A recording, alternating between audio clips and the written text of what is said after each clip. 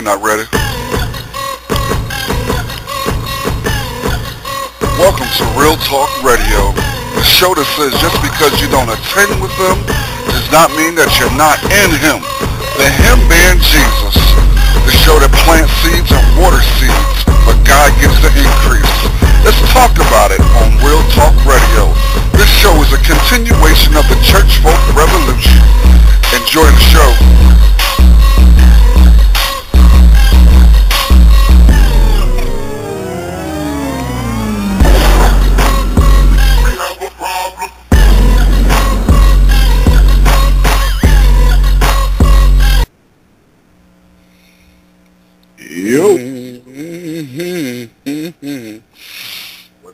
Good morning, everybody. Everybody, good morning, good morning.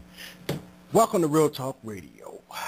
Today, we are going to be talking about spiritual warfare. This is our second show on this subject. We actually did a show on it early in Real Talk Radio's history. I think it was our second show or first show or something like that.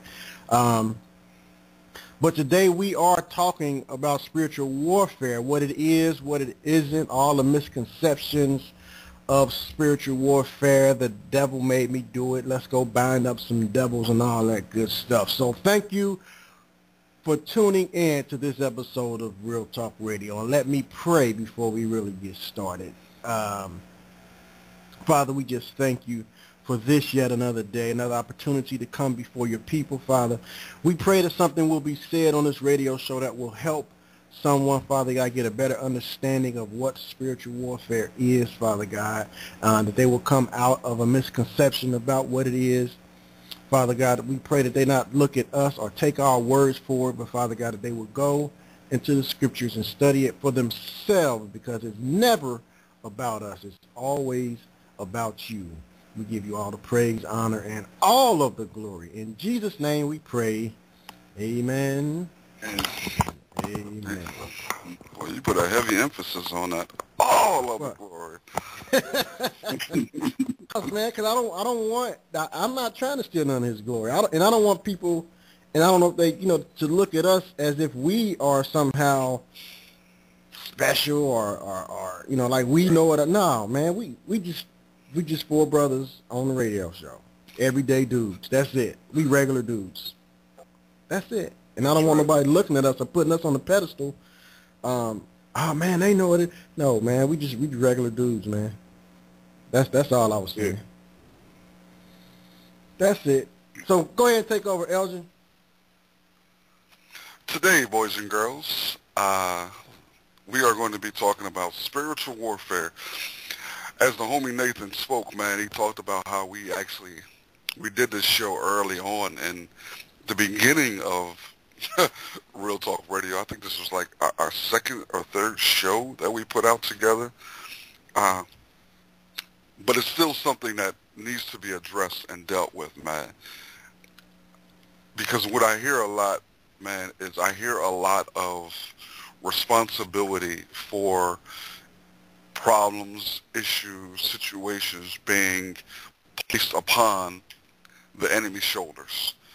Your car breakdown, oh man, the devil's busy. You have a relationship issues, man, you let the devil in. All of these things are attributed to the enemy. And a lot of times it's simply decisions and choices that we've made with our flesh that has turned these situations into what they really are. And that doesn't say that there is no, I'm not in any way, shape, or form saying that there is no enemy, because I believe there is. I believe Satan, devil, whatever name you want to throw out to him, is a very real individual. I will never downplay that. But within churchianity, he has been given more power and authority than he fully deserves. And when I say give him more power and more authority, that doesn't mean that he has that. It's just that the blame for things is constantly thrown his way. That for many Christians within the church actually believe that the devil is Jesus' equal or arch enemy. on some Batman Joker type stuff, Superman Lex Luthor, like they're equal of power, that type of things. And that's a very dangerous misunderstanding and misconception, and one that we will deal with on the show. Rob, the pass goes to you, brother. Don't drop it. All right. Yeah, man. I'm definitely looking forward to addressing the misconceptions, man, because if you really think about it, you know how we say that we over-spiritualize things, like, for example, putting a New Testament spin on an Old Testament concept, like, for example, the armor bearer thing, how we over-spiritualize certain things. In, like you said, in churchianity, man, that's an example of over-spiritualizing stuff when you say, oh, well, my car broke down, the water pump demon must be attacking my car right now, So I'm definitely looking forward to destroying some of those misconceptions, man, and definitely touching on, just knowing. I know we kicked around subtitling this show, Knowing Your Enemy. I want to definitely, talk about that, and, just staying, we just stay prayerful about this whole thing, man, and the Holy Spirit will lead us and guide us into all truth without the misconceptions. So let's open it up, fellas. All right. I also wanted to, talk about stuff we're going to talk about, the armor of God, getting in Ephesians, wrestling not against flesh and blood, casting out demons, all these different things we're going to try to tackle in this 2-hour segment we have. And we'll open up the phone lines a little bit later. If you want to call in and chime in, the number is going to be 661-449-9951. And real quick, let me start off by saying a lot of times we like to, I think you guys said it already, we like to take responsibility off of ourselves and our own actions and put it on the devil. We like to pass the buck, pass the blame on to someone else or something else. And that's been going on since the first book in the Bible, since Genesis, when God came down and to find Adam and Eve, when they heard the voice of the Lord walking in the cool of the day. God asked Adam, what have you done? And the first thing Adam did, he blamed God and he blamed Eve for what happened. What do you mean how he blamed God? He said, the woman you gave me. So he blamed God, and then he blamed Eve. The woman you gave me gave me to eat, and I did eat. So, the passing a buck, the blame game has been going on since the beginning of time, and it's still going on today. We talked about on the first show how, we like to blame things on demons. That lust demon got me. Yeah, he got a lust demon. Or the greed demon got him. And instead of looking at ourselves, a lot of the things that happen are works of the flesh. They're works of the flesh that we tend to blame on a demon. And we have to get out of that mentality, take some responsibility for our own actions. That was me. I was drawn away from the lust and the desires in my own heart. Yeah. But instead of me looking at myself, I want to blame the devil. The devil made me do it. You know how we see in the cartoons, you got the angel on one shoulder and the devil on the other shoulder. It's almost the same thing. That's you fighting with your conscience. And a lot of times, the devil side wins. But Paul even talked about that in Romans when he said, the good that I would do, I don't do, and the evil that I wouldn't do, that's what I do. Mm-hmm. And again, it comes from our flesh. It's the sin that's within us. That's within us.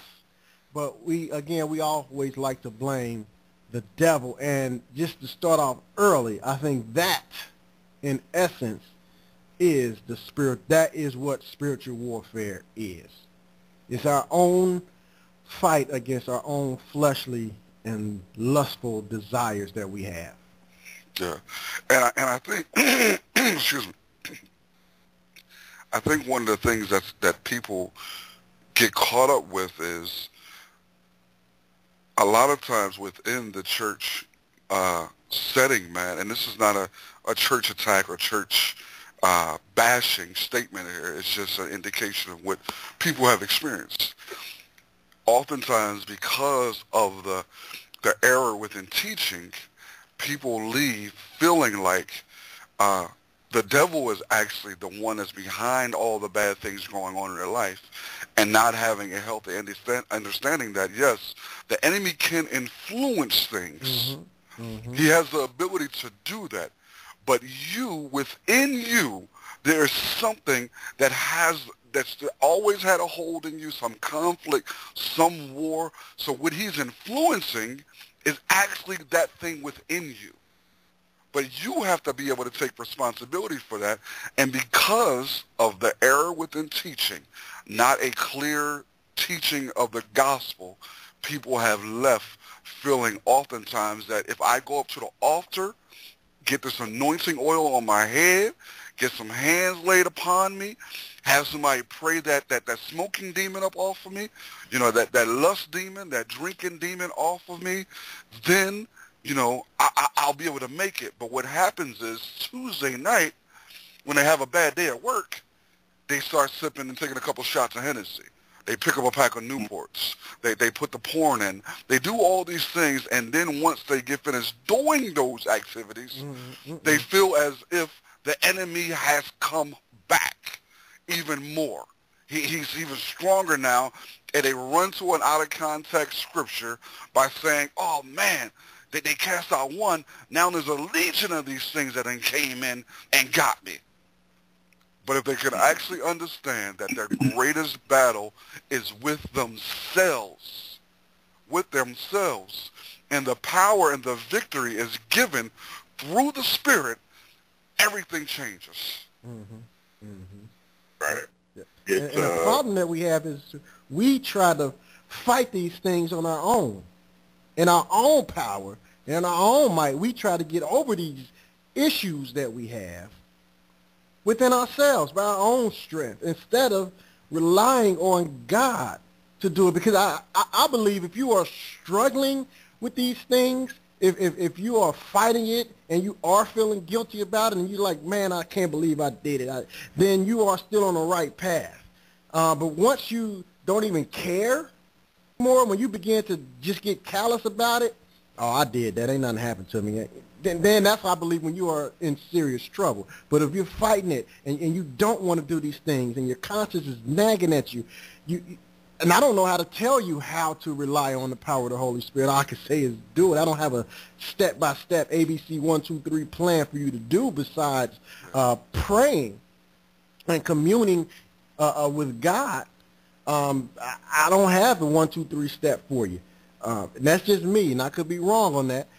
But once you have to rely on the power of God to take those things from you.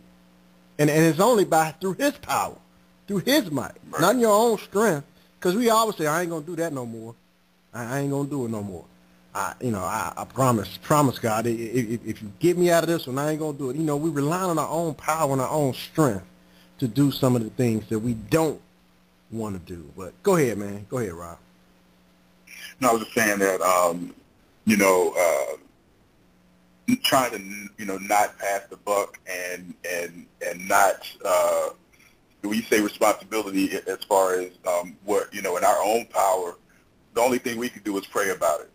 You know what I mean? So when we talk about, passing the buck and, blaming other people or not blaming other people, I think it's going to be a recurrent and common theme throughout the show, because we definitely have to, rely on the power of God, like you said. I'm just totally agreeing with what you just said, man, because there's nothing you can do in your own power. It's only by the might of God, man. So I think we're going to definitely be touching on that a lot today. Yeah, what you got on me? I would encourage people, man, and this is in battles that I've had in the past and struggles that I still deal with. What I have to understand is I'm not fighting for victory. I'm fighting from victory. Sin has already been defeated. Jesus' work is finished, it's completed, it's done, it's finished. So I'm fighting from a standpoint of already having it instead of trying to achieve it. So when you change that mentality and your focus gets shifted, like, yo, I've already beat it. This thing's already been conquered. Like, yo, now I just have to put in the focus and do things to prevent me from being there, and understanding that, hey, Jesus finished this. I just got to rely on the Spirit here, not to get caught up instead of, man, I got to achieve, I got to fight for the victory. No, because that's where the works comes in. That's where that works righteous mentality comes in, when I'm feeling like I have to do all these good deeds, stopping sin, and all these things in order for Jesus to help me. It just is a gerbil on a spinning wheel type mentality, where you just kind of find yourself constantly being defeated. But if you understand, man, that you already have the victory, it changes your focus. And bruh, the one thing that I want people to understand is, we're not saying that your spiritual battles on any level are easy, that it's just a prayer away for that matter. We're not saying that. What we're trying to convey to people is what spiritual warfare really is, and smash some of the misconceptions. One of them joints is, people always say, well, you got to get the devil up out of your house, as if the devil is able to be at your house, somebody else's house, all that. And Scripture doesn't state what the enemy can do. And one of the only places that the Scripture where you get a clear indication of what the enemy is able to do is when you read Job in the beginning, where Job is, doing his thing, and the enemy is coming through, and God is like, yo, where you been? And the enemy's like, yo, I'm going to and fro, seeking whom I can chew up and who I can deal with. But the God actually gives him permission. Now, I'm not going to make that statement to say that every time that the enemy is dealing with something, he's had to have permission from God for it. I don't think Scripture explicitly makes that statement. But what it does explicitly state is the enemy doesn't have the same power as God has. God is all-powerful, far more powerful than the enemy is, man. Now, let me read the Scripture. I'm going to read it in a couple different translations. Because it goes directly to spiritual warfare. 2 Corinthians 10, I'm going to read out of the King James Version first, and I'm going to read out a New Living Translation. And I just like that translation. 2 Corinthians 10, starting at verse 3. For though we walk in the flesh, we do not war after the flesh. For the weapons of our warfare are not carnal, but mighty through God, to the pulling down of strongholds, casting down imaginations and every high thing that exalts itself against the knowledge of God, and bringing into captivity every thought to the obedience of Christ. Now let me read this in the New Living Translation. I think it gives a different, well, almost the same. Well, you be the judge. We are human, but we do not wage war as humans do. We use God's mighty weapons, not worldly weapons, to knock down the strongholds of human reasoning and to destroy false arguments. We destroy every proud obstacle that keeps people from knowing God. We capture their rebellious thoughts and teach them to obey Christ. And I think that gives almost a different understanding to that Scripture, what it tells you what those weapons are for. It says knock down the strongholds of human reasoning and destroying false arguments. Now, we have always taken that, and I'll speak for myself, I have always taken that to mean spiritual warfare, where we're going looking for demons to fight. Where we go out to find demons that are, quote unquote, over cities and over provinces and over places. We believe that there were demons assigned to you as an individual, to your street, to your county, to your state, over your country, over your region, and it's your job to go and fight these devils that have this stronghold. Let's say if you live in Las Vegas, then you have that strong gambling and addiction demon. So it is the church's job in that community to go out and fight those demons and in that community. You know what I'm saying? And I'm just trying to illustrate how we would take that. Those scriptures, especially King James Version, all we use is the weapons of our warfare are not carnal. And we take that to say that, so what are the weapons? I'm asking, what are the weapons and what are they for? And I think if you read it in the New Living Translation, it gives a better understanding of what those weapons are for. It's for the destroying or the knockdown of the strongholds of human reasoning in our own minds. And it goes back to what we said earlier. The spiritual warfare is each individual believer's battle against their own flesh. And their own reasoning, and to destroy false arguments. That's what those weapons are for. They're not go out and go demon hunting. And that's what I believe a lot of people believe that spiritual warfare is demon hunting. And I'm going to ask you guys a question later. I'll just ask it now. Maybe we can get to it. Is casting out demons and devils the same thing as spiritual warfare? No. Is it the same thing? Rob? No. Go ahead, Rob. Excuse me. No, I don't. I just, because let's look at, when you think about Ephesians 6:12, right? Is that actually, because I think that's what, that's one of the proof texts that a lot of people go to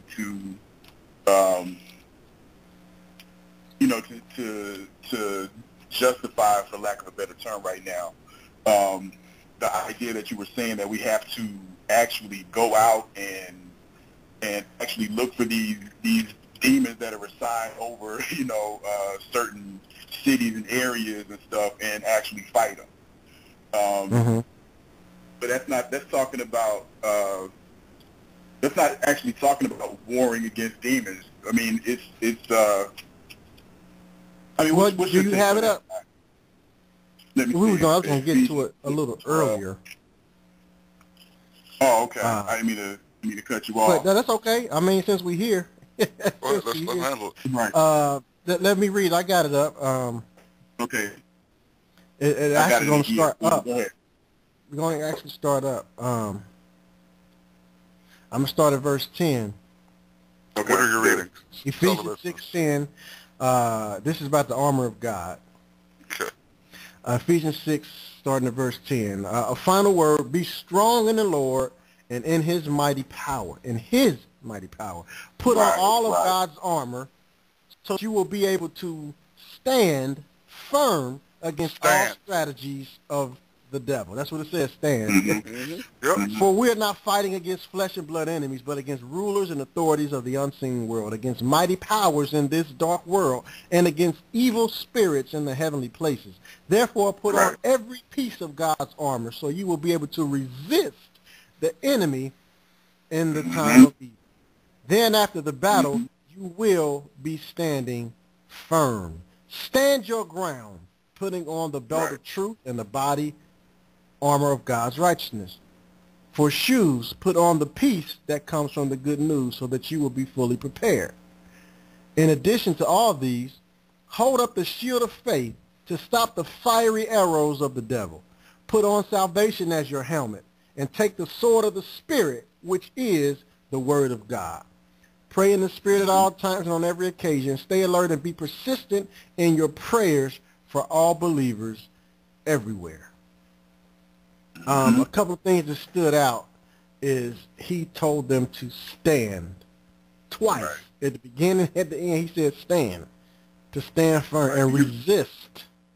Stand and resist. So from that from my understanding, that when you put on armor of God, those are defensive weapons. Right. The only offensive weapon is the sword, which is what? The word of God, Word which of we God. ought to wield. Which we ought to wield is the word of God. Jesus, yep. But most of it is defensive, standing, resisting. I think it's in James, correct me if I'm wrong, it says resist the devil and he will flee. Yeah. Resist. You don't have to go out demon hunting because you don't have to do that. You got to worry about your own flesh. And if you're going out fighting demons, you're not only fighting demons, but you're also fighting your flesh. Why go search out for more fights when I know for me, my flesh is enough? I don't know about the rest of y'all, but that's enough of a battle. And the way that the churchianity has set it up is that when we discuss flesh, it's only certain things that we tend to want to attribute to the flesh. We want to attribute sexual things. We want to attribute, quote unquote, big things, big sins to the flesh. But when flesh can simply be that when you feel as though you're attacking, your response to that attack can be geared and founded in your flesh. Now, I'm going to be the last person, okay, to act like sexual issues and sexual things are not flesh issues. I don't want to give anybody that impression either. But what I'm saying is we have to actually allow Scripture to be the standard, our plumb line, meaning that when we go to address topics and issues, Scripture and the Holy Spirit are what leads us and gives us the knowledge and the understanding on what we are encountering. If you are sitting there and you feel like you got to, and let me tell you, I mean, I think I shared this on the last show, that early on in my faith, I was influenced by a lot of churchianity, as I think most of us was. And I remember I moved into a new apartment, and the pastor wanted to come by the apartment and pray over the apartment. And so he came by to the apartment and he brought his, his quote unquote anointing oil, and he went around all the doorways in the apartment, anointing the doorways. And each time he would take some of the oil, he would, anoint it, and he would say a prayer, and he would, say how he wanted all these particular and specific demons to stay up out of my crib. He wanted the lust demon to stay out and to do all these different type of things. Now, let me just keep it all the way 100. It didn't work. Man, it was more more sexual things taking place, more drinking and debauchery, which I love that word, by the way, that was taking place in my apartment at that time. You know what I'm saying? But that's, it wasn't, the anointing oil didn't fail. His prayer didn't fail. It was just the reason why it didn't work is because he was fighting the air. He wasn't fighting the actual thing that needed to be take place. What he should have done is he should have went and got some chicken and some Kool-Aid and sat me down on the couch and said, listen, you a single male within the church system.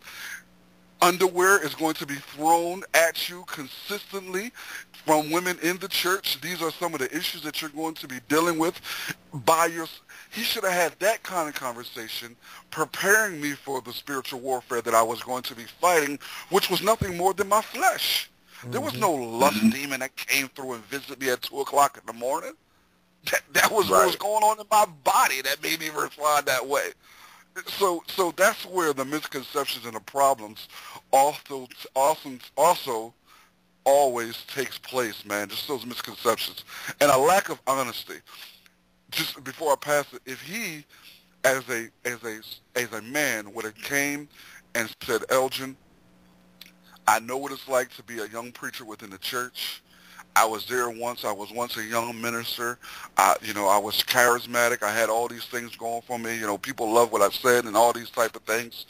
If I want to warn you and let you know of the dangers that are coming your way, some of the issues you're going to face, I think that would have done more than the so-called anointing oil on my doorframe, which actually did nothing. So is that a form of spiritual warfare? Putting anointing oil on everything and man. marched around the walls of Jericho and prayer marches and stuff like that? Or is it too early? We get into that a little bit later. We here. We here. I was gonna let Rob respond because go ahead, Rob. Rob been kind of quiet. I mean, I just got a personal thing. I mean, it's along those same lines. Did the whole oil, slathering oil on the door. Really what just happened was I slathered oil on the door. You know what I mean? Because it, leading into what you're talking about, Nathan.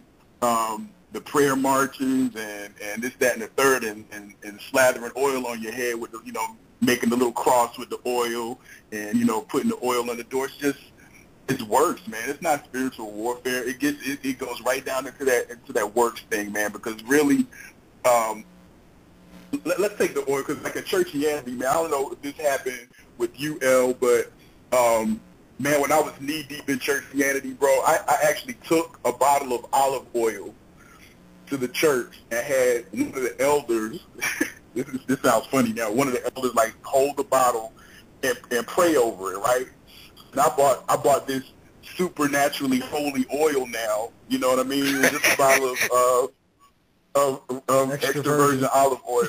Yeah, that's all it was. You know what I'm doing with that very same bottle right now? I'm cooking. You better be cooking anyway, with it. You better be cooking with it, bro. It's in my kitchen right now. I'm cooking with that same bottle of oil. I'm cooking with it. Anyway, so yeah, exactly. Food line, same thing. So I actually took this bottle to the church and had an elder hold it and pray over it, and now it's glowing, and now it's just extra holy now. And I brought it home and slathered it on my doors, and trying to keep demons out, and that's all I did.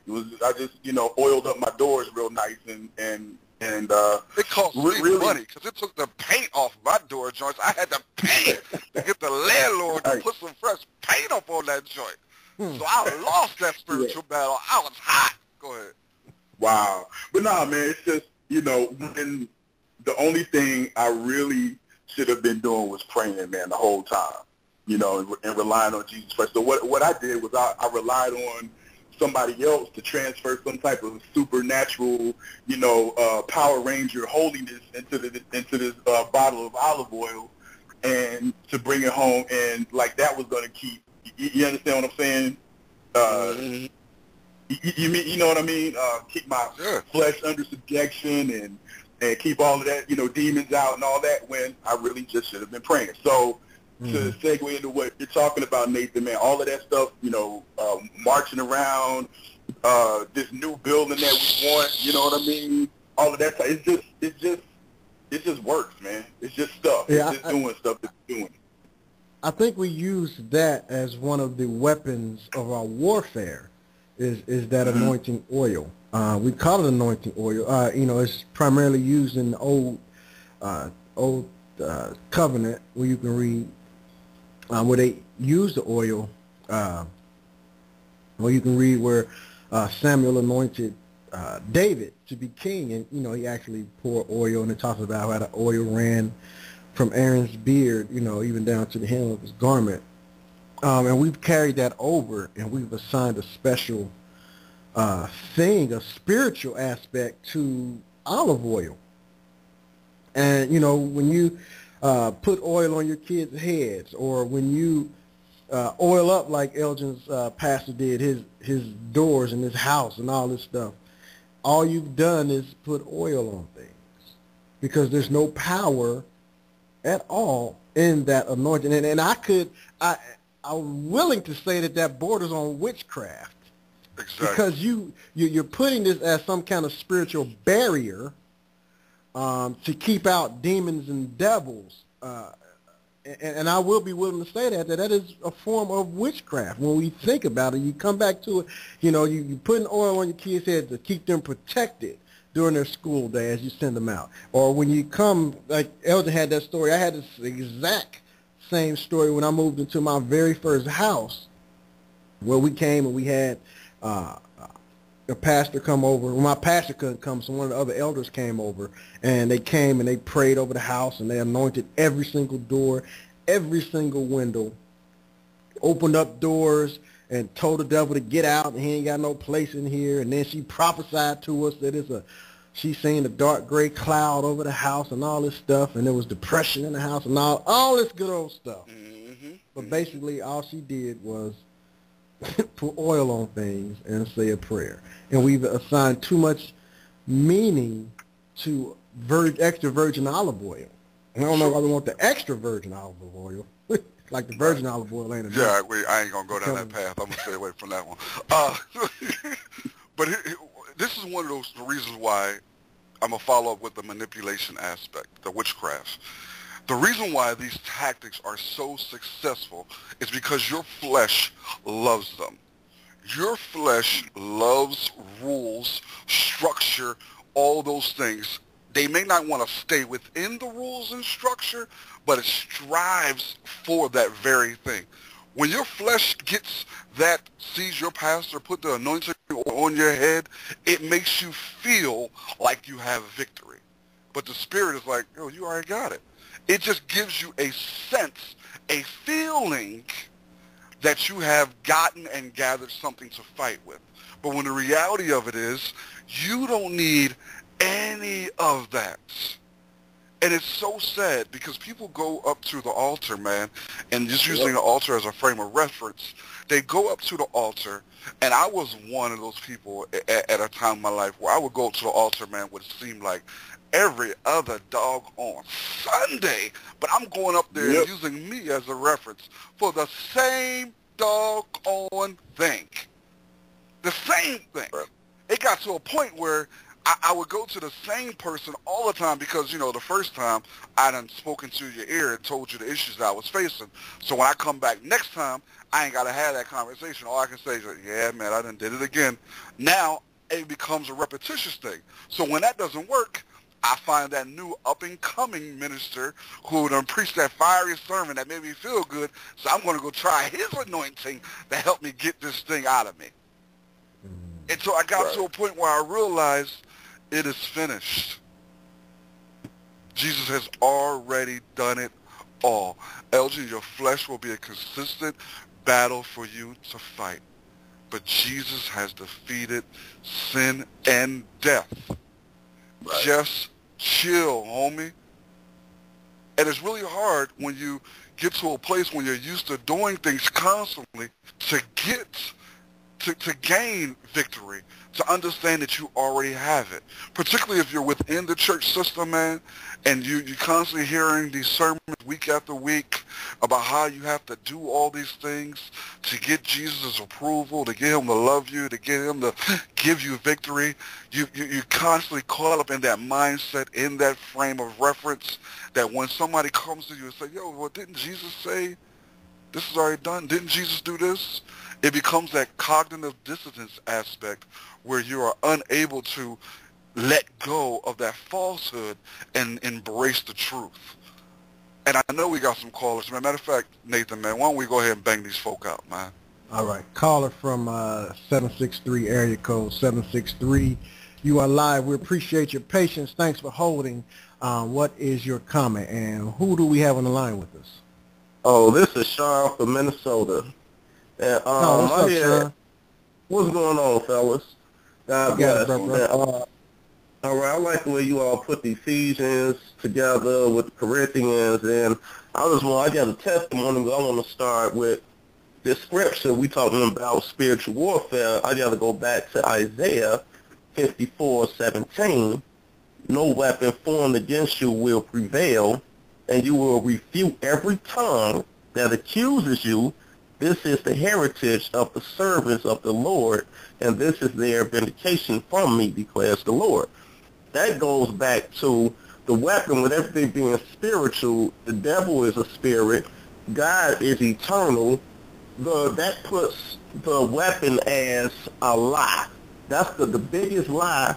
The biggest thing Christians face is a lie. You got a lie saying that God ain't real, it's science from different people. We got people lying on us on the job that make you want to react in the flesh and either engage in argument or physical confrontation.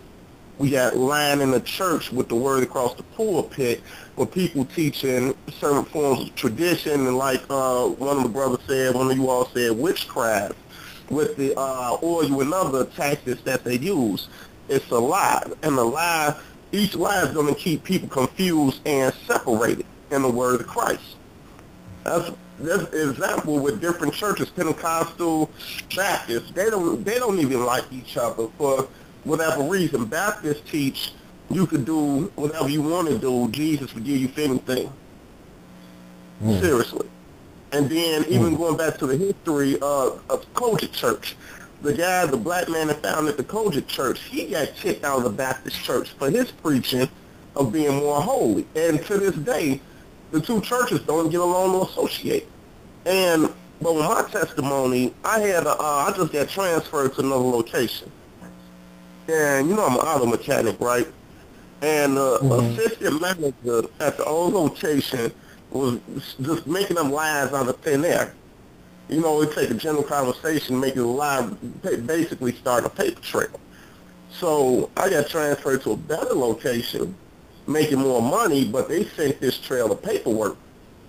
So after a week, the new manager say, we went through it, and he say, I haven't seen none of this from you, from the manager and assistant manager, and he popped up at the old location and came back with a story like that place looked like a dungeon, ain't nobody at the front office, so basically the assistant manager, prayer, that's how you got to fight it. You got to, instead of engaging, worrying, like you said, the battle is already won.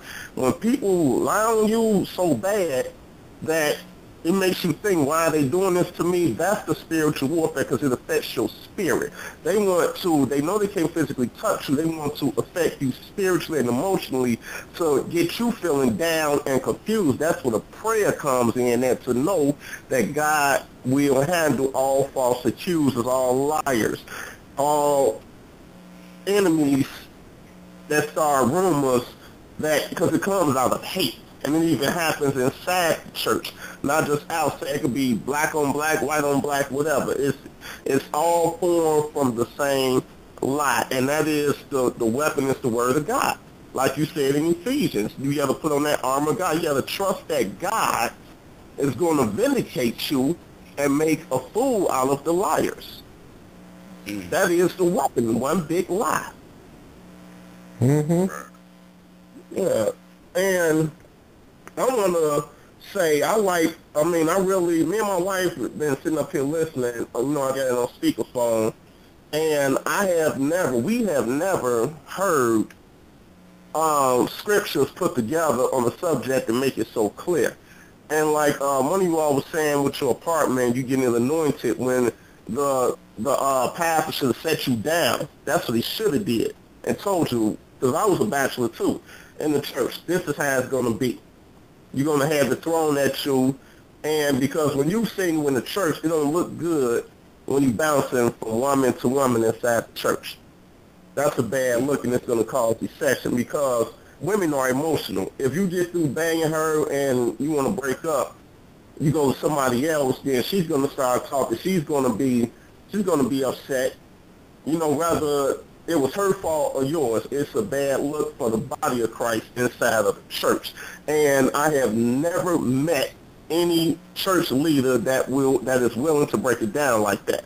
You even have pastors that say if you single, you could do anything. You could date somebody and drop them the next day with no problem. Well, actually, that's wrong, because you're actually playing with somebody's emotions. Yeah. If you it is, that's another lie. So, a false doctrine. I'm glad that you got this website and radio show so we could put the truth out in the air for people that are confused. That's why I had signed up to your Facebook page about a week ago, and I want to encourage people to read the Bible for themselves. They need to open a Bible and read these scriptures, not just on Wednesday, not just on Sunday. And if they're not going to get the right answer from their pastor or their reverend, they need to hit you up on Facebook, because you guys are all through the Bible. Seriously. Oh, man, appreciate that, brother. Appreciate that. Yeah. That's all I got to say for the day, man. All right, man. All right. Well, Appreciate you. appreciate you, homie. Have a good Bye. day, you and the wife, man. All right. Caller from area code 314-314. You are live on Real Talk Radio. Who we have with us? This Brother E. How you brothers doing today? We're doing good, brother. How are you? Thank you. I'm doing all right, man. Just enjoying the knowledge of wisdom the Holy Spirit brings to all brothers, man. It's nice. But I wanted to speak on the anointing of the doors and windows. That is actually a form of witchcraft through idol worshiping. You can't anoint something unliving and expect it to be holy. That's pretty much idol worship. And Wow. as far as anointing your head with the oil, what really made it separate or holy, meaning separate, was that the people that were pretty much the only ones that would put oil on their hair. Everyone else would put mud, wax, sometimes paste, but they would put oil on their head. And you had to keep your head oiled up, of course, because that's pretty much how your hair goes. You got to keep your head oiled up, especially with the environment they were in. It was dry heat. You know what I'm saying? So paste wouldn't work. Wax would melt. Some people would use tar, but the oil just pretty much kept your natural glow as you walk about society doing your thing. And the people were the only ones that would oil their hair, so they were separated from the rest. Also, like I said, and I noticed a lot of the fathers pulling a lot of people out of these churches because of the witchcraft that's been allowed, idol worshiping that's going on in the church. No one is returning to Christ. And when we understand Big Bro, Christ, we know that he has left us with that spirit. He has left us with something, and that's the Word. That's him. He left us with him. The Word. He is the Word of God. In the beginning was the Word, and therefore we still left with that Word. So yeah, like the brother from Michigan said, we have to read that Bible. We have to read that book front to back, because it's all Christ. It's all him. From the beginning to the end, he said he was the Alpha and Omega. So that means when the Father said, let there be light, that was Christ. You know what I'm saying? Because he is the Word. The Father sent him in the flesh for the people then, sacrificed him so that he can be in the Word for us, because we are in these end times. We are. Because it seems like he's put that armor on a lot of brothers to battle this lie. You know what I'm saying? So, but praise to the Father for brothers like you all. Just sit back listening. Oh, man, we appreciate you, brother, for coming through, man. Thanks a lot, brother. No problem. Appreciate you. All right, Nathan. What's up with you, brother? I actually wanted to get back to a question I asked earlier. Okay. And I think we need to get into that side of it. I asked the question, is casting out demons and spiritual warfare the same thing? And I'd like us to talk about that casting out demons part of it. Is that really spiritual warfare, or is it just another form of spiritual warfare, or is it just casting out demons is just that, casting out demons? Okay, stop. But I know what I think. I want to y'all thought.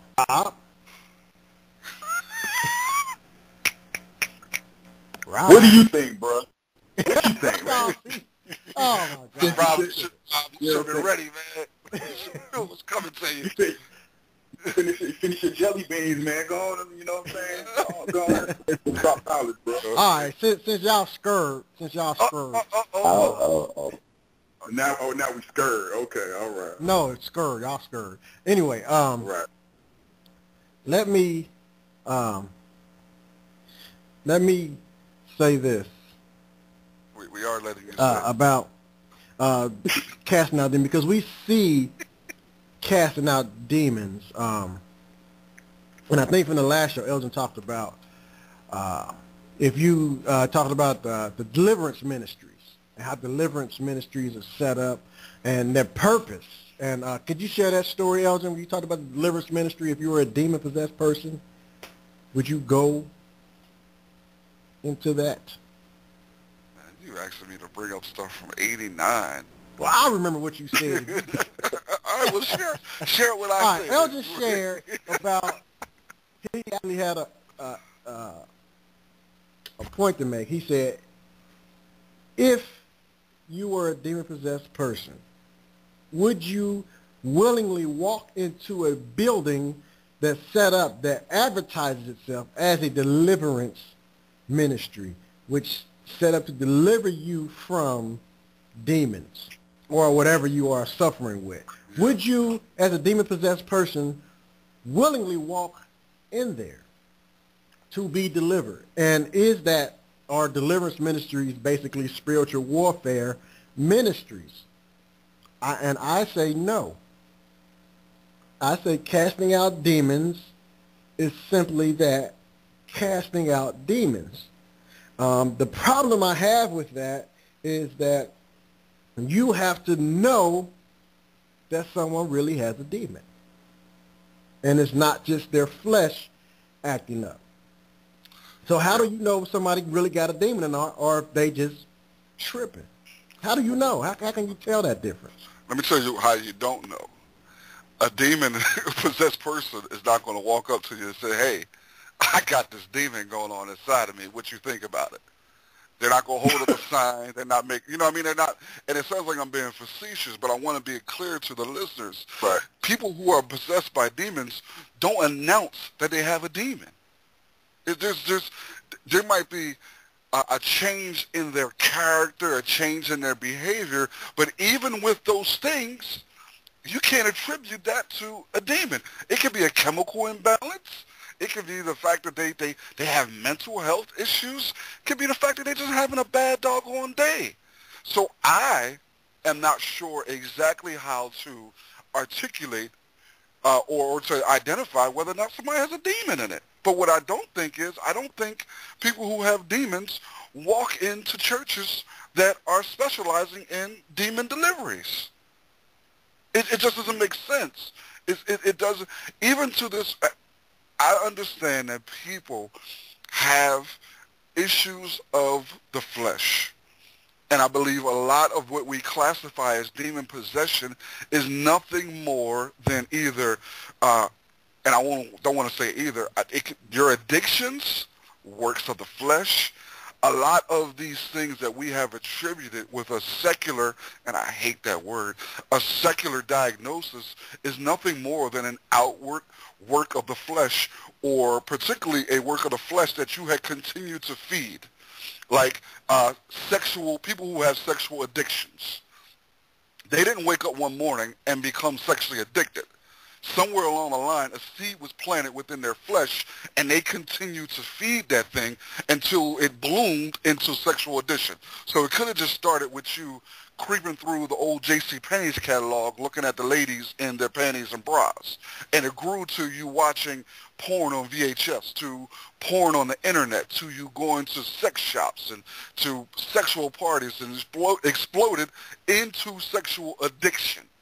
It didn't just wake up one morning and it was sexual addiction. You did something to feed the flesh with it. And I have a hard time differentiating, honestly, between, to say what an actual person, bring it back around, with a demon possession is. How do I indicate that? Just to ask that same question that Nathan just asked. How do we tell? And I'm not sure. It doesn't mean that if I try to cast it out and it goes away, oh yeah, okay, well, they were possessed. Oh no, since the demon didn't come out, it's just the works of the flesh. And I think that's a big part of the issue. We like to say he got a demon, he got a demon, he got a demon, and we don't really know that. And I think that's the big question. How do you really know? We said it, well, and Danny and what's name said, use the spirit of discernment. But everybody don't have that spirit of discernment. Now, when Paul was walking, I wish I had that scripture hand. I know it's the Acts. He was walking, and the lady followed Paul and Barnabas, and he was with them for a few days. and they were speaking to these men from the Most High, and Paul got mad and called the demon out of her. Now, the Bible never said she had a demon until it said that Paul, or did it say that? Before I say that, let me stop, get the scripture. Go ahead, somebody take it. I'm going to find that scripture before I speak on that, because I don't want to be wrong. I'm trying to find it too. I think she did have it though, and I think that was when Paul was basically irritated, and just turned around and said, "Come out." I'm trying to look for it myself. Yeah, I got it. It's Acts 16. Go ahead. Okay. Acts 16. And starting at verse 16. Now it happened as we went to prayer that a certain slave girl possessed with the spirit of divination met us, who brought her masters much profit by fortune telling. This girl followed Paul and us and cried out, saying, "These men are the servants of the Most High God, who proclaim to us the way of salvation." And this she did for many days. But Paul, greatly annoyed, turned and said to the spirit, "I command you in the name of Jesus Christ to come out of her." And he came out that very hour.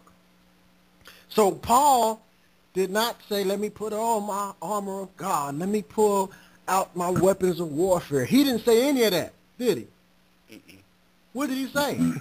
"I command you in the name of Jesus Christ to come out of her." And he came out that very hour. It wasn't, he didn't lay no oil on her. He didn't slap her with a Bible. She didn't fall on the ground writhing and wriggling and crying out and spitting and snotting and spitting up lizards and snakes and all this different kind of stuff. It said she came out that very, and all he did was speak to the spirit. He spoke to it, just like Jesus did. Jesus spoke to the spirit. There wasn't no long conversations. He wasn't asking the demon what their name. Now, Jesus did. He said, "What is your name?" "Legion." And I'm going to get to that scripture, too. It's in Luke. We're going to get that, too. But they didn't have long, drawn-out conversations. They didn't go into all these different motions and all this. He said, he spoke to it. "I command you in the name of Jesus Christ to come out of her." That's all it did. He spoke directly to the demon. Right. Right. The demon didn't speak back either. Nope. Didn't have no rap, no conversation. A video, I think it's TV Joshua or Emmanuel TV on YouTube, where this dude is like holding long, drawn-out conversations with supposedly or allegedly possessed women. And he's having like conversations and asking this supposedly possessed woman what she did and how she did it and who she did it to and who she did it with and what for and how long, asking all these questions of this demon. And then at the end, he finally, I guess, cast the demon out. After all this stuff. And if you go and watch it and you try to comment and tell the truth about that video, his followers will eat you alive. Your inbox will be full of YouTube messages if you try to say something of people protecting this stuff. And demons are real. Nobody said demons weren't real. But this is a charade. This is a show. It's a show for TV. It's nothing more than witchcraft. It's nothing more than manipulation. And ladies, you listeners who are listening, I'm not picking on you, but there is something that you guys have to be aware of, and I think many of you are. Many of these dudes, keyword dudes, men, prey on women in regards to these things. Because for women, a lot of your memories, a lot of the things that you've been through have an emotional connection. So if he can pull on those two things, he ends up controlling these women like puppets. He manipulates them, he takes advantage of them, and he should be ashamed of himself. But the problem is, once he begins to puppeteer these women, some of these women become some of his most avid and vivid, controlling protectors over his ministry. But we see this time after time, how these men take advantage of women in this aspect. It's absolutely horrible. Yeah. But we know women are very protective. Go ahead, Rob.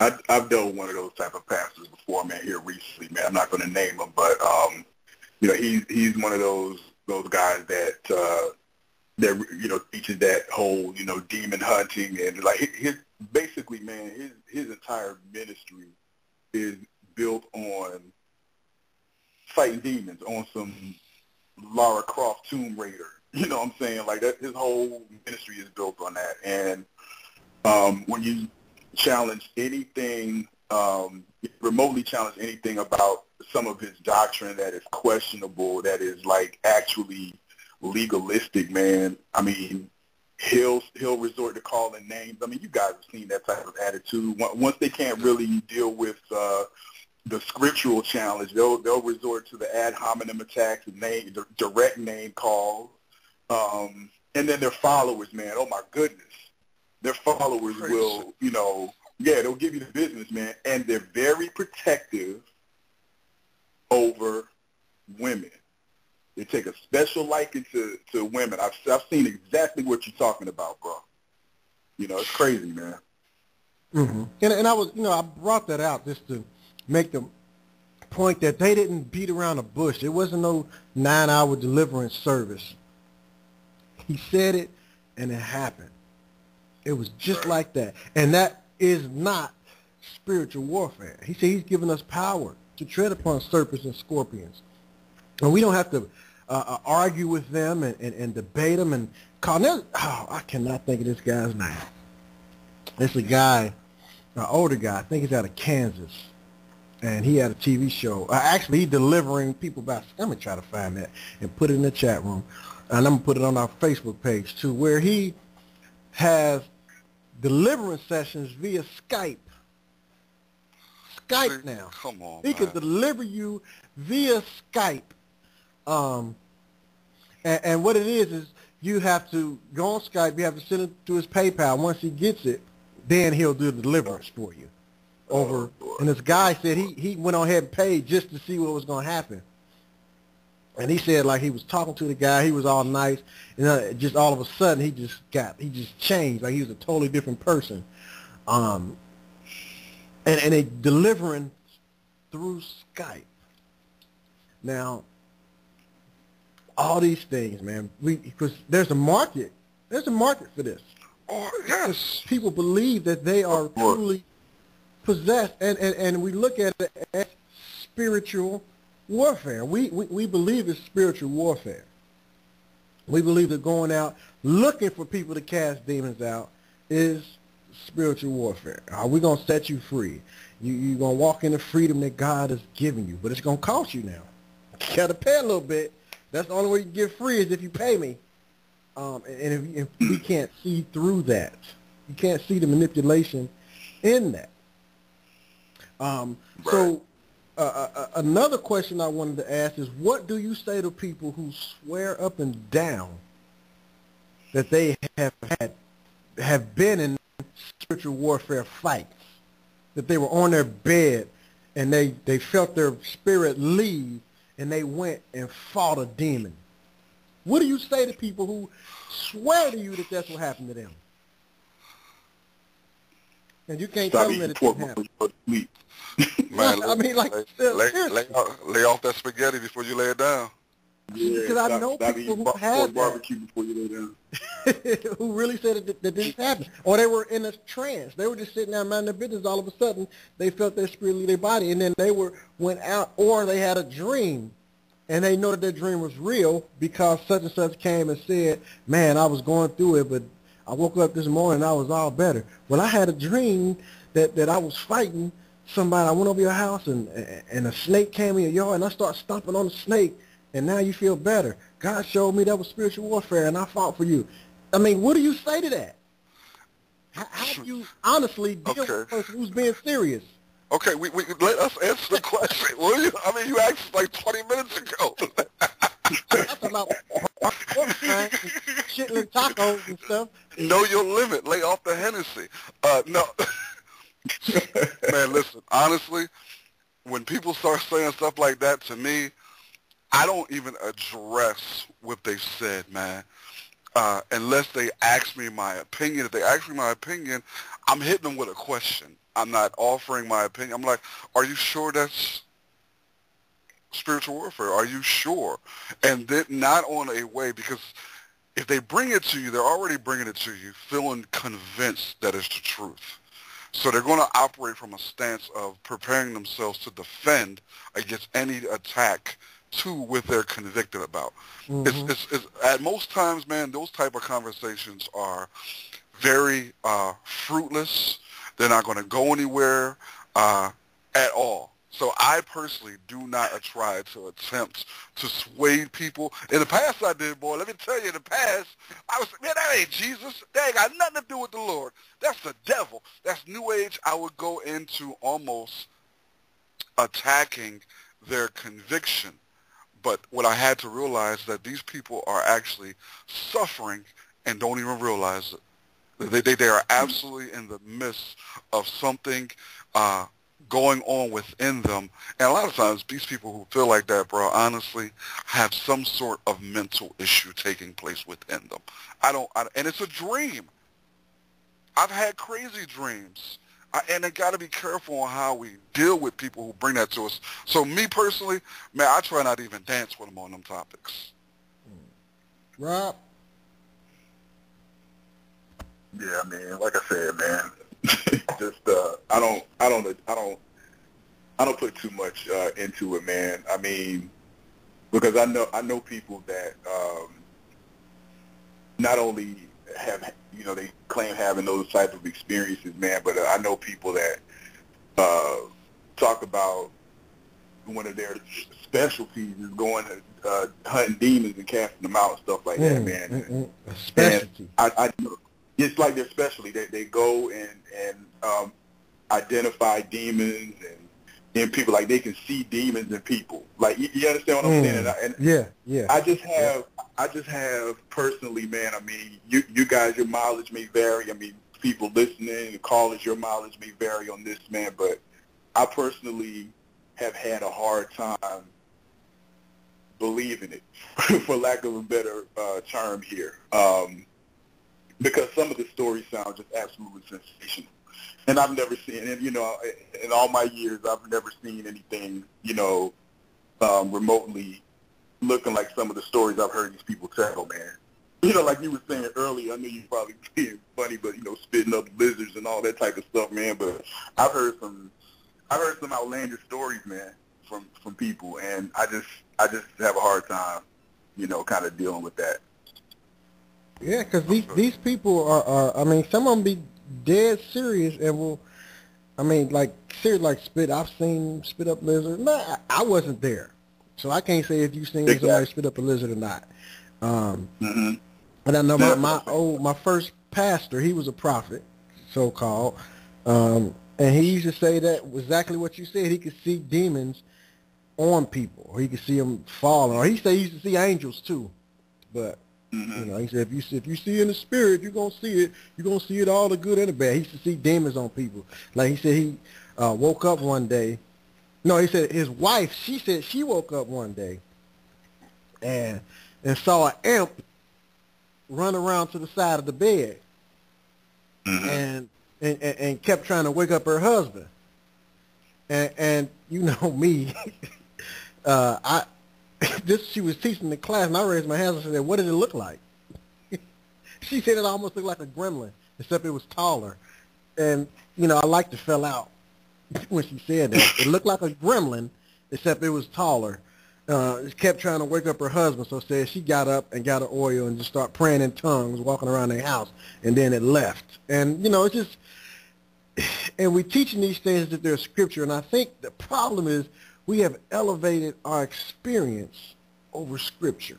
We elevate our personal experiences, things that we've seen, or things that we've been through, and we elevate that over Scripture. I can't take away your experience. Like I said, I wasn't there. I don't know if you really seen somebody spit up a lizard and the lizard start walking. I wasn't there. But that's your experience, and that don't mean that it's scriptural. Now, does that mean that just because it happened that I don't know. Okay. I don't know. But That's where I am, man. Yeah. Let's take these callers, though, man, because they lining up. Uh-oh. Boy, they going to try to cast Oh, Lord.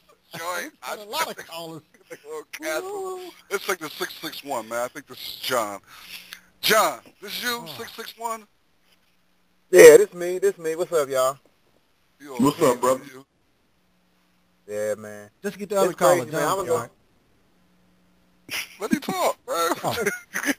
Go ahead, John. I was just gonna say, kind of back up what Jonathan was just saying. We like to elevate our experiences over Scripture, and that makes it valid to them because they see some things going on that may be similar, but it's not necessarily in Scriptures, and we can't find what they're talking about in Scripture. Where have you seen anywhere? Because I have questions. Like Jonathan said, he wanted to know what it looked like. I want to know where did lizard come from? Like, is it anatomically possible for you to spit up a live lizard out of your mouth? Like, how did he come through your throat? Where did he come from? Like, that's what I want to know. Like, what happened? Did y'all follow him and see where he went? Where'd he go? Did he go find a lady lizard or something? What happened to him? I'm asking questions. He said that he followed a lady lizard. All right. I want to know. Me too. Oh, God. And people wonder why people look at Christianity the way they do. Yeah. Why the world looks at that kind of stories like that? Mm-hmm. Right. It was all a dream. Go ahead. John, you got anything else to get these other callers? Let it stay on the line. Just take the callers, bro. Yeah, just take the callers, man. Caller, area code 318. You are live on Real Talk Radio. We're talking about spiritual warfare. Who do we have on the line with us today? Hello, everybody. This is Brenda Caldwell in Shreveport. Good morning. Hey, I'm going back. Hi, how are you doing? I'm going back to when you were talking about the control of women in the church.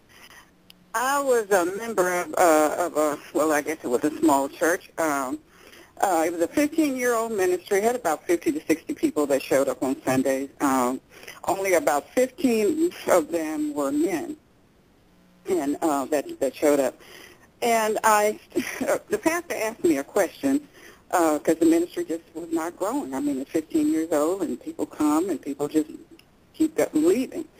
And so he asked me, what do I think would help the ministry? So they didn't have an outreach ministry. So I expressed that to him, and he asked me to start it. So I did, and I took about 10 ministers and had them to go out and into the community, and we got about 47 people saved in about an hour. And we, of course, brought that back, and he got intimidated. And, of course, very disrespectful, thought I was the one to take over. I mean, it was just a mess. And I'm not the woman who is, I just think everybody is on a level playing field. I think the pastor is the pastor. He's just one part of the body, and all of us are important to God. And these women, of course, after the pastor and I had words, and I started teaching, I went to him again about the tithing situation, and expressed to him what I'd found, and that tithing is just not for the New Testament church and all of this. And he basically knew where I got the information from after he couldn't talk me out of it because I came armed with Scripture. He, of course, told me, yes, that's true. He says, but this is how we get money into the church. And there are some other ministers in there who knows the same thing, but he asked me to not express this to the church, to other members of the church. But these other ministers in there know the same thing, but they have taken that code of silence and went on with it. And I'm just not that person. So when he started talking about the situation over the pulpit, and all of these people, basically women who I do their hair and all of that, they shut down. No communication.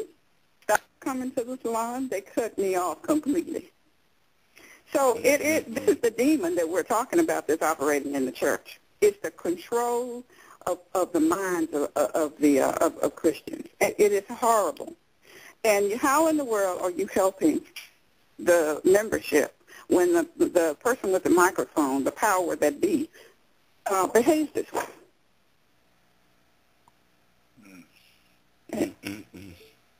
Mm-hmm. I mean, and it happens church to church. In Every fact, single they time. can't. Oh, absolutely. And from pastor to pastor, there's so much mimicking and control going on, even in that unit. Mm-hmm. So that's my little 20%. Another thing. What about? Go ahead. I got one more question. What about the laying on of hands, at the so-called altar and pushing people down, claiming it's the anointing of the Holy Spirit? That's another thing that I see. That's a whole show. That's next week's show. That's next week's show. Yeah. Oh, my goodness. That's another thing that is just, it's hard. We're going to be addressing this, sis. Thank you for calling in. Okay. All right. You guys have a good day. Bye-bye. And I would like to say, like, dealing with that stuff right there, that us, how we're dealing with it, that is what spiritual warfare is about. That battle of dealing with that control aspect, that is actual spiritual warfare. Us combating this right now, we are engaged in spiritual warfare. Explain. And people don't realize it. Huh? Explain that. Because these things, is people, we don't see that. These are being controlled by the principalities and powers in the air that's controlling all of this stuff. And we're coming against that by our teaching. Our sword is our only offensive weapon, and we're using our sword as the Word of God. And we're teaching the Word of God properly, in context, using the Scripture. That's our sword. Yeah, we're combating the powers that be, the powers that are in the air. When he talked about putting on the whole armor of God, we don't wrestle against flesh and blood. That's the people. We're not wrestling against them, and we have to realize that. Once we realize that, then we won't be so quick to be upset when someone comes against us, because we realize we're not fighting them. We're fighting that power in the air. That's what we're fighting.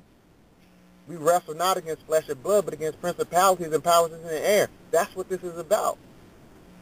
That's what knowing your enemy is about. That's Exactly what knowing your enemy is about. Yeah. And I think the saddest part, one of the biggest issues, man, when it comes to these topics, man, is how it has been turned into such a complicated thing. It's the very same thing that happens when people are discussing the gospel. They turn it into this huge Encyclopedia Britannica type thing where it's all these different layers and all these different holes and loopholes and circus flips and things along those lines. The same thing with spiritual warfare, man. It's about knowing your enemy. And your biggest enemy, your number one foe, is you. It ain't them. It ain't we. It ain't him. It's you. It's your flesh.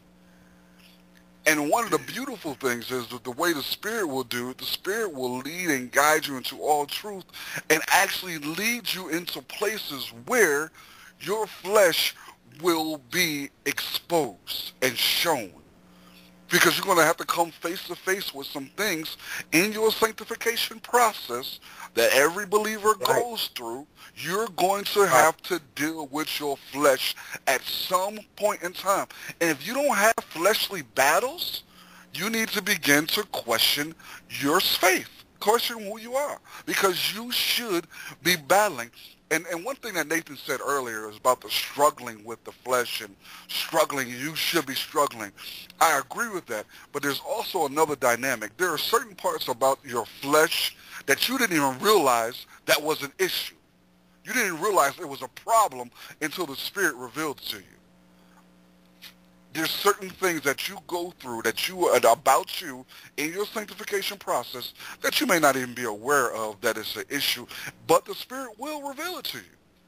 And that's when you are going to have to deal with it. Yep. And I just like just what you said, man. It's a process. It's a process, and we got to remember that too.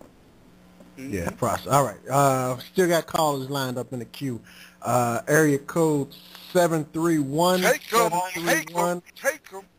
You're live, 731. Who do we have on the line with us? Katrina. Good morning. Good morning. This Morning. is Katrina. Yes. Hey. I was just thinking about the spiritual warfare when Christ himself, when he had dealings with the devil, when he took him up, when he was on the fast for 40 days. And he went into, but the only thing that he did was speak the word. Mm-hmm. And,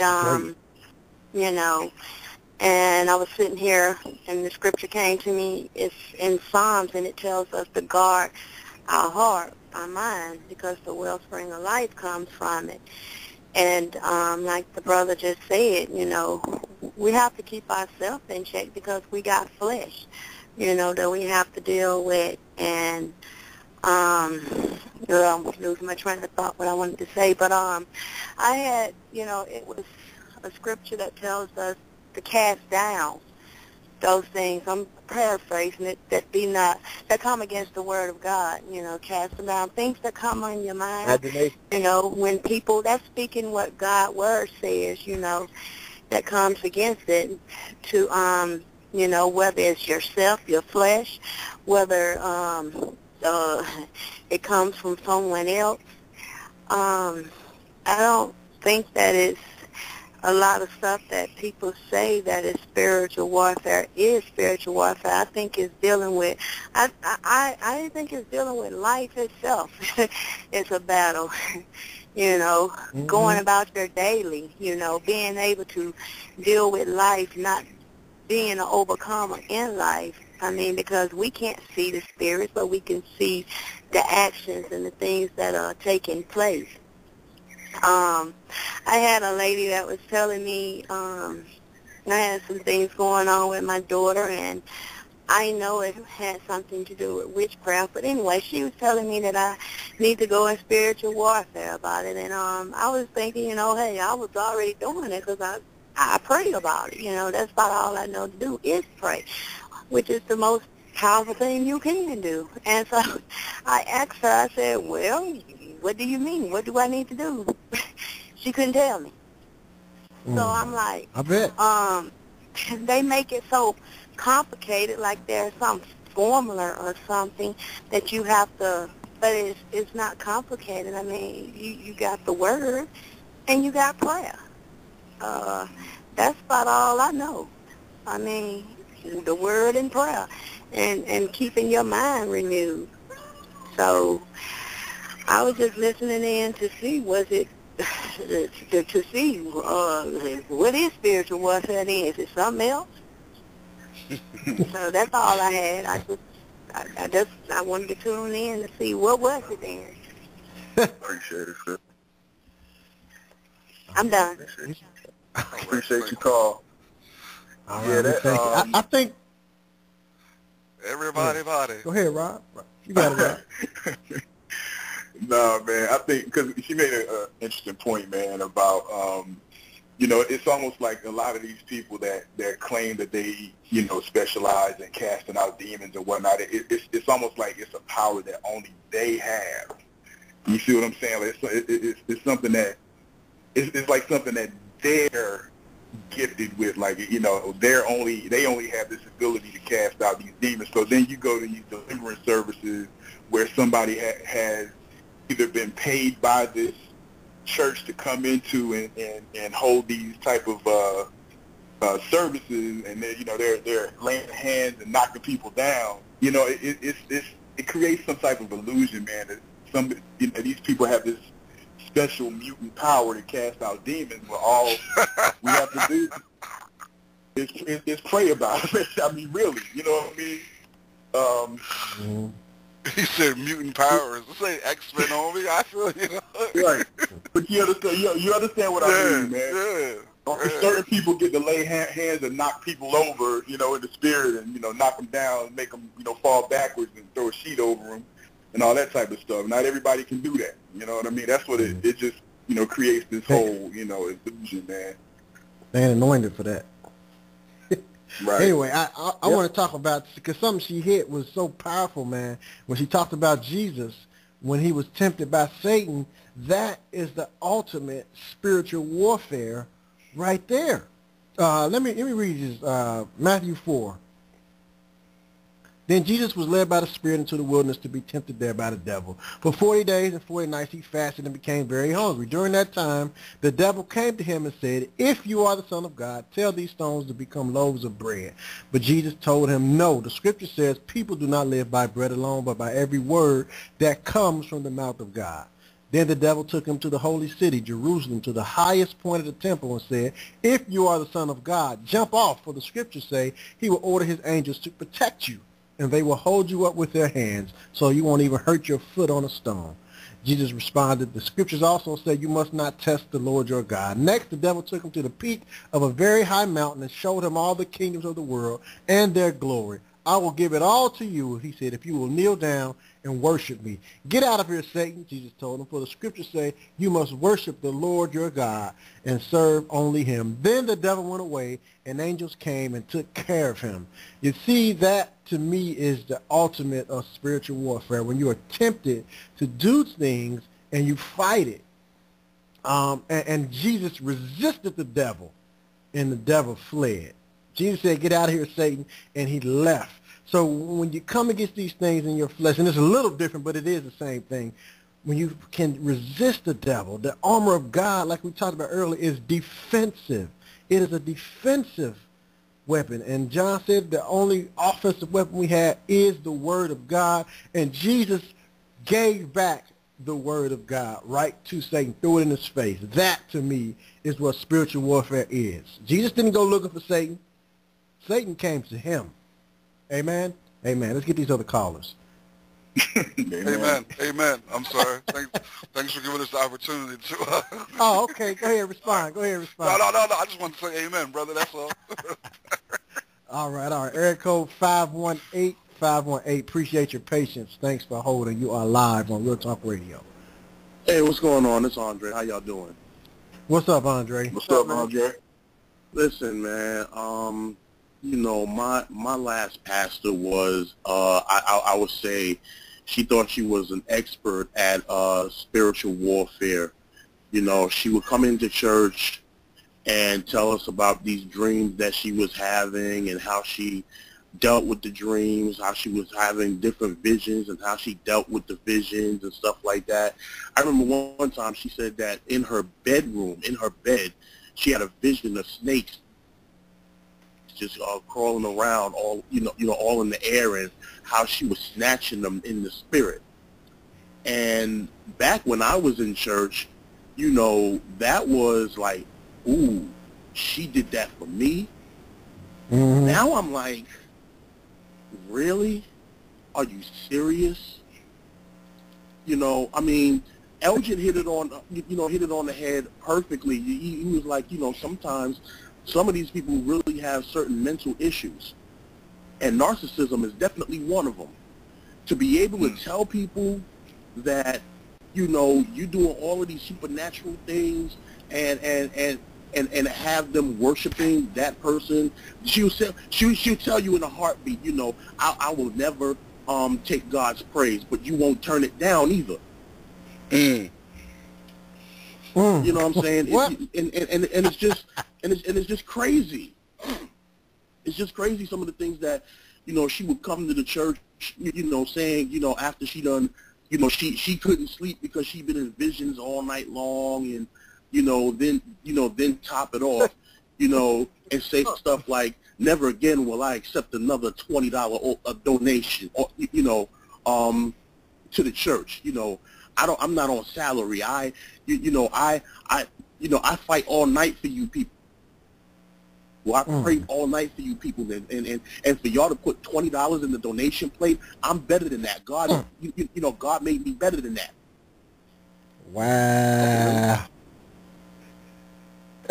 So basically, what it all boils down to, at the end of the day, people don't see it, but it is what it is. It's all about the do-re-mi. Wow. Yeah, man. You got to charge for deliverance. You know what I'm saying? You got to pay for it. Like, you know, that PayPal dude we're talking about earlier. That's crazy, man. That should just, I mean, it's really easy, man, to just do so much of this stuff, man. You know, why would you charge somebody if you're really interested and invested in ridding someone of demonic possession? You know what I mean? You're going to charge for that? Okay. PayPal. Set up a PayPal account for deliverance. Ridiculous. Yeah, that's pretty much what I wanted to share with y'all today, because you know I'm listening to the show and I'm like, you know something, every time these dudes do a show, it reminds me of my old pastor. I gotta say something. It's the same spirit. Don't make no doggone sense. Nah. It don't, man. Call it home. All right. Nathan, what's next, brother? You got Yes, another sir. one? Yeah, we do have another caller. Caller Take that, from take that. area code 314. 314, you are live on Real Talk Radio. Yeah, what's the deal, brother? This is Brother E again. Okay, Brother E, you back with us? Yeah, I'm back with you. I had to take care of the business, but I was still listening to the show. But yeah, that goes back to idol worshiping. Usually, like when I've had a lot of sisters and brothers come to me, people come to me and tell me, well, yeah, I used to have dreams about the demons and whatnot. Well, my first question is, what do you have in your house? You know what I'm saying? All them little idols that you have in your house that you think make you, them little African masks, the little white angels, not the white angels, but the angels, period, all up in your house, even that weird Jesus picture with the bloody heart. What do you have in your house that you may need to get rid of before you start, you know what I'm saying, telling me other things? Because once again, what people don't understand is not the picture, it's not the doorknob, it's not the not even the building. The temple is you. You're the temple. You're the one that has to get rid of the demons that's surrounding you. Them little trinkets that you got, that you think that you put all your faith in, just gonna let me win this. You kissing it and doing all that weird madness. The Father don't like that. Because then you want that for your power, and then now you telling people, now you're coming to brothers and sisters like you and myself saying like, man, I'm fighting these demons, I can't get rid of them. Well, I mean, you stop kissing that locket you got around your neck, thinking it's gonna deliver you from, you know what I'm saying? Stop all that. Let me ask you a question. I just want to clarify something real quick. I think I understand what you're saying. When you say look at the things that's in your house, are you saying like the things in the house are evil in and of themselves, or just that they are worshiping those things, not knowing that they're worshiping them? Right, they're worshiping those things. Right, they're worshiping those things. Okay, so it's not wrong to have those things, right? Right, no, it's not wrong to have those things, but once you start putting the worship on those things, then you might have a problem. Okay. You know what I'm saying? I mean, I'm speaking for the brothers and sisters that walk around here with crystals around their neck and will say that, well, I use this crystal to heal and this crystal to like, nah, man. These are the same brothers and sisters that see these demons in their house or have these demons around. What do you have in your house that you're, you know what I'm saying? Because, you know, we got to understand, people getting this lie is thick, and people are using everything along with the book to think that it's what they have that's going to help them to battle whatever they dealing with. And it don't work. It don't work like that. It don't work like that. You know? And even the objects themselves, it's the demons that's attached to it or whatever, not necessarily attached to it, but in their mind. You know, it's a little mind game. You know, it's just a piece of crystal. It ain't nothing. It's an inanimate object. It's nothing. Exactly. Their mind, the demons making them think that the power is coming from their crystal. Exactly. Witchcraft. There it is. Yep. You know what I'm saying? There it is. But and as far as the people that get paid for that with the prosperity deal, we know that's messing with mammon. You know that you can't. It's good to have money. I mean, you get paid for your works, but once you start making this an elaborate, you know, as if you taking your faith from the Father, blessing you through your ministry because of what you're speaking is righteous, as compared to, oh no, you must be doing something wrong if you feel you got to argue with your congregation about how much money y'all putting in this collection plate. You understand what I'm saying? It ain't your ministry no more. It's maybe you. You might want. I mean, I'm speaking pastor or whatever. You might want to change what you're doing, because now you're putting your faith in mammon. You complain until you fear. You're using fear, which we wasn't meant to have anyway. And you're worshiping mammon instead of the Father, and how you gonna get your bills paid or keep your jet or however it is, whatever you're doing this, you know, using the money for. But yeah, you're worshiping mammon, and that's a no-no again. Another thing about the lie is this idol worship, and it falls right into the lie, making you actually think that the power is in this inanimate object. Gotcha. Right. Okay, bro. We appreciate you calling, Nathan. Appreciate it. All right, appreciate you, bro. We only got less than a half hour left, and I'm going to hit on a couple of things that we hit on but never really talked about it. Now, I don't know if you listened to our show on dominionism, the first one and the second one. We really talked about how dominionists really use spiritual warfare as a tactic in order to go out and take over.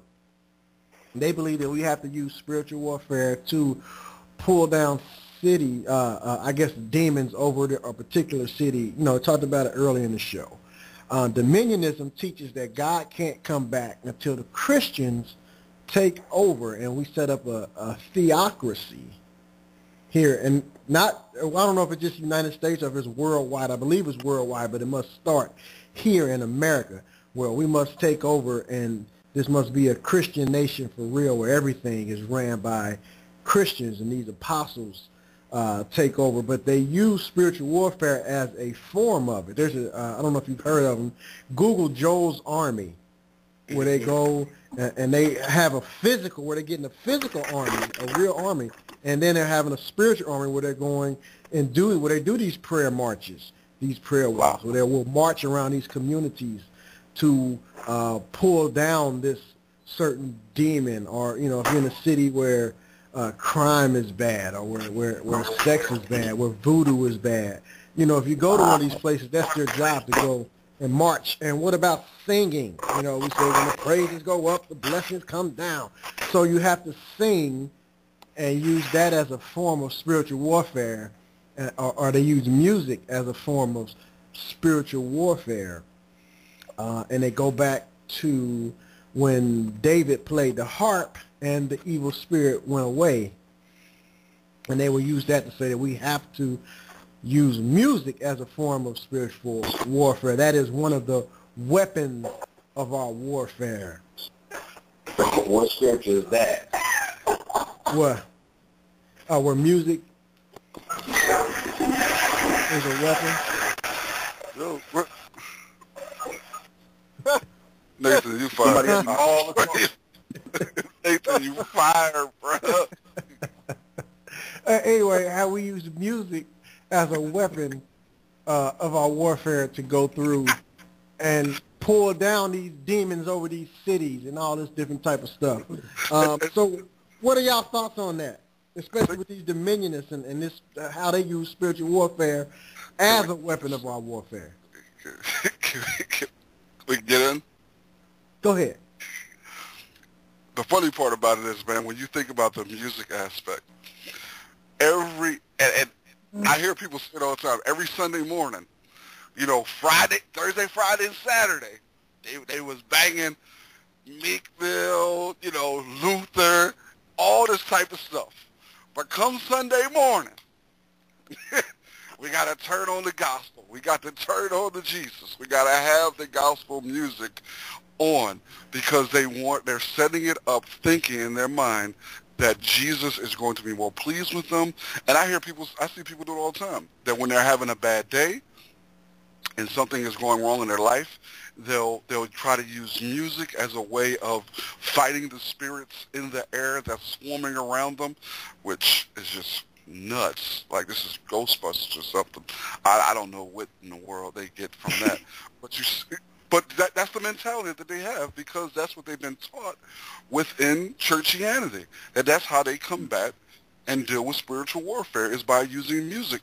And the thing is, Jonathan, when we talked about this in the last show on spiritual warfare, it was a gospel artist, a really effeminate gospel artist, who had this song about spiritual warfare. And what you notice is a lot of them have songs about taking things back. Matter of fact, the chick just did a song not too long ago, breaking all these chains. What's her name? Rob? What's it? Tasha Cobb?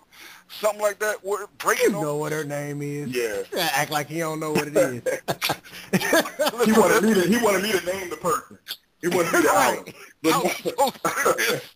I don't know what her name is.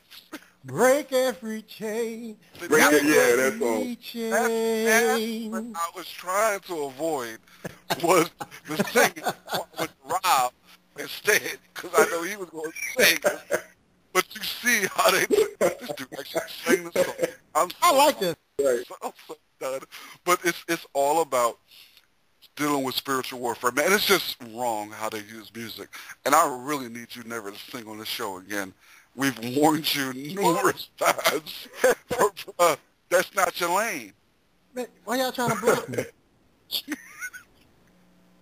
Hey, so I mean, you know, the music makes you feel good and everything, you know. Because I heard the homie, what's his name? I'm gonna name this dude, G. Craig, the homie G. Craig Lewis. Once gave an account. He once gave a story. You know, again, a secondhand account, of course, of where he was personally casting out a demon, actually a bunch of demons from a R&B singer. I think it was the boy from that group from the 80s, Color Me Bad. They had a song on the New Jack City soundtrack that kind of blew up back in the day. It was actually the 90s, like the early 90s. Anyway, he was saying how he did everything he could to try to get these demons out until he had to take, it was this one particular song, I don't remember the name of the song, that he had to play. And only when he played this particular song did the demons leave the guy. So he was saying that the demons were played into him by music. They have to be played out by music. So he said the only way, that's what he said. So, yeah, so the only way that these demons came out of Homeboy from Color Me Bad was he played a particular gospel song, and only then, after all night. Yeah, bro. That's on YouTube, homie. All night, color me good now, huh? Right. Uh-oh, don't start singing. I ain't. I've been warned. But think about that, though, man. That is crazy.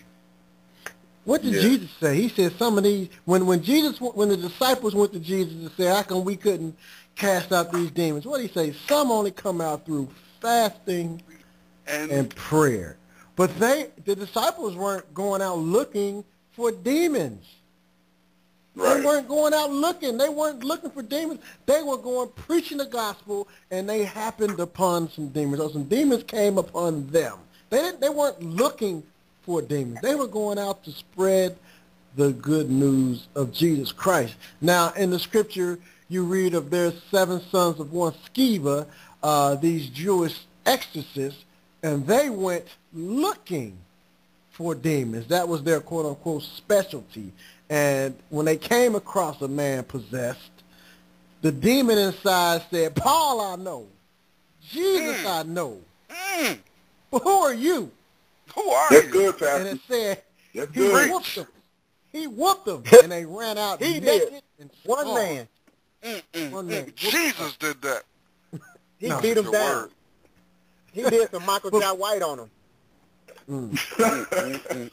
So you come across somebody who's really demon possessed, they're gonna be strong now. Strong. Skrong. They're gonna be strong. And they're gonna get you. That's Carl. Yeah. So be careful if you out there, you're listening to us and you say we just out here just talking to be talking. When you keep going and thinking that you're really casting out demons, keep doing that. And when you run across a real demon that's And go ahead, bust. gonna reach up, then you're gonna really have your faith tested. When you ain't got your armor bearer next to you to help defend you, when your armor bearer gone, what you gonna do? What you gonna do? Who you gonna call? Yep. Well, you know, they don't need armor bearers to cast out demons, man, because, you know, 9 times out of 10, they're going to delegate that to one of their underlings. So they ain't going to get their hands dirty anyway. Anyway, yeah. So let me go to Jude real quick, man. I want First the Jude or listeners, second Jude? 3rd Jude, chapter 58. But when you get a chance, I actually want you to read the whole chapter of Jude. Read the whole. It's not that long. Not that long at all. 25 verses. Read that whole chapter. But start at verse for this show. I'm just going to start at verse 8. And it says, likewise, also these dreamers defile the flesh, reject authority, and speak evil of dignitaries. Yet Michael, the archangel, in contending with the devil, when he disputed about the body, about the body of Moses, dared not bring against him reveling accusations, but said, the Lord rebuke you. But these speak evil of whatever they do not know, and whatever they know naturally, like brute beasts. In these things they corrupt themselves. Woe to them, for they have gone the way of Cain, have run greedy in the error of Balaam for profit, and perished in the rebellion of Korah. Be careful. We're just talking about going after demons. Quit laughing at me. I wasn't laughing at you. I was laughing. Because it's people that have set up whole ministries behind that, man, and, you know, it's just, it's amazing, man. I was hesitating because I was just about to drop a name, but I ain't going to do it. I ain't going to do it for the vine. Do it for the vine. So these people that are setting up these deliverance ministries, and you know, I believe that some people, their hearts might be in the right place. They might have good intentions. They may truly want to see God's people set free, but they're doing it a zeal for God, but not according to knowledge. Because you don't have to set up a special place, this building or this hotel or wherever, for people to come to you. I believe when you're out in your Christian walk and your daily life, and when you have your meetings or whatever, and you come upon these people, you have to be ready and be able to accurately, and you don't have to be no long services, no long drawn out thing, play no specific song. If you truly have the authority of Christ in you, and you know it, without fear, be able to tell a demon to come out, and that demon comes out. If you know that person really has a demon. Like we said earlier, that's the first thing you have to do, is to be able to recognize that the person truly has a demon. And I think that's so important. Casting out these demons, and these people ain't got no demons. No, I feel you, man. It's just, I think the one thing that we have to continue to reiterate, man, is spiritual warfare. Spiritual warfare is not offense. It's only defense. It's defending yourself, man. It's using the spirit to gain you truth because it's going to lead you. It's just, but you have to come about it at the right angle in order to be able to attack it. And it's just really crazy how these deliverance ministries, and we didn't even touch on the financial aspect of these delivery ministries, man. The money that they make is absolutely bananas off of these things. And it's really a lot simpler than what people have made it to be, man. Spiritual warfare is not a complex thing. The complexity is going to actually be dealing with your flesh and moving away from the falsehood that you've been indoctrinated with as far as what spiritual warfare really is. Mm-hmm. And it's not even... If you haven't, man, this stuff is so crazy. I would suggest that you Google Bob Larson. I put it in the chat room, his website, which is boblarson.org. And go to, he got a section that says, Got Demons. Take the demon test to find out. And the first step that you need to do to take the demon test is you have to give him some money. Oh, That's boy. it. The first step in your journey, your new beginning life, is to contact us and send an email. And you have to buy it now for your personal session. It's buy now. And it's through Skype. This is the guy I was telling you about Skype. And they accept Visa, MasterCard, American Express, Discover. EBT. And it's just crazy. He says, take the spiritual demon test, but you got to pay for the spiritual demon test to see if you have a demon. The demon ain't going to let you pay. Taking a demon test may be the most important spiritual decision you make. This test is the result of more than 30 years of research and thousands of hours of in personal ministry with troubled souls. Through his vast experience, we have been able to design this test so we may quickly determine an individual's spiritual condition. Did that say anything about the scripture, studying the Bible, and reading what the Bible say? No, you got to take his test. And first you got to take the test. You got to pay for the test now, and you're going to pay for the test. And then if you're concerned about your test scores, you pay money again, and that's when you set up your Skype interview with Bob Larson. Just boblarson.org. Just Google it. I'm telling you. I'm just tripping about the part. I'm just tripping on his experience and his authority that he has, and not one reference to the Bible. No. You have to visit him at his Center for Spiritual Freedom in Phoenix.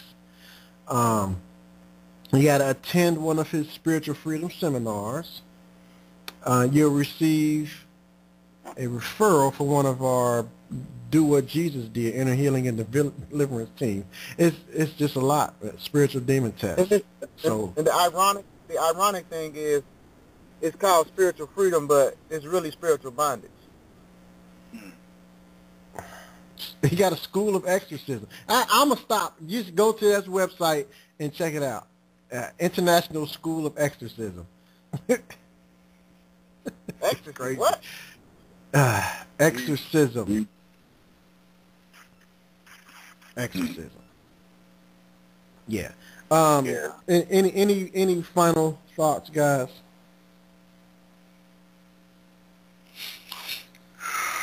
It is finished, man. The simplicity of the gospel is you fighting your flesh from the position of victory, not to gain victory, but from already having it. Understanding your position in Christ and your identity in him will defeat all of the so-called spiritual warfare myths and errors in teaching. Fight your flesh. Rob? Cosign. Nathan? I just wanted to say that knowing that spiritual warfare is each individual's against their flesh. And I want to read this, go out with this scripture, 2 Corinthians 10, reading out the New Living Translation again. We are human, but we don't wage war as humans do. We use God's mighty weapons, not worldly weapons, to knock down the strongholds of human reasoning and to destroy false arguments. We destroy every proud obstacle that keeps people from knowing God. We capture their rebellious thoughts and teach them to obey Christ. And I love that version of the Bible that explains what spiritual warfare, what the spiritual weapons of warfare are. And with Johnny? Yeah, did y'all talking about binding and loosing? Nope. That's a portion of it too. You know, but binding and loosing is something that I advise everyone to do a little study on. You can go back and check out our old show, Binding and Loosing, but that has connections to spiritual warfare as well, where we think we can bind up demons and loose blessings or whatever. And the question that keeps coming up is, if we're binding these demons and we're binding the devil, who keeps letting that joker loose? Right. Yeah. It is another form of man-made spiritual warfare. Is binding. I bind that devil right now. I bind this spirit of infirmity. I bind this and bind that. Yeah. Okay. Next week, I think we were talking about the anointing. What it is. The anointing, it's all subject to change. Or we're talking about slaying the spirit one. But, yeah, just tune in next week. Hey, give us your show ideas. We kick that around, so you would be right. That's what we talking about. But like you said, it's subject to change. But listeners, that give us your show ideas. Yeah, John, why don't you pray us out since you came late? Heathen. All right. Most gracious and Heavenly Father, we thank you for another show, another powerful message that your people were able to discuss, and it's very important that people really understand what true spiritual warfare is, and we thank you for even giving us the knowledge and the insight to even know now what the difference is, and we're not just sitting on this knowledge, we're sharing it, and we're sharing it for free, and we hope that someone was touched, and we hope that someone was blessed by these words on today, and Lord, we give you all the glory, all the praise, all the honor, in Jesus' name, amen. Jesus' name, amen. Amen and amen. Thanks to all the listeners, everybody in the chat room. We appreciate you guys. Thank you. We love you. Thank you. We out. Thank you for checking out this episode of Real Talk Radio. Be sure to check out our YouTube channel and Facebook page, or drop us a line at 4realtalkradio@gmail.com. That's the number 4, realtalkradio@gmail.com. Man, send your comments, concerns, criticisms, or show ideas. We would love to hear from you. Till next week, we out.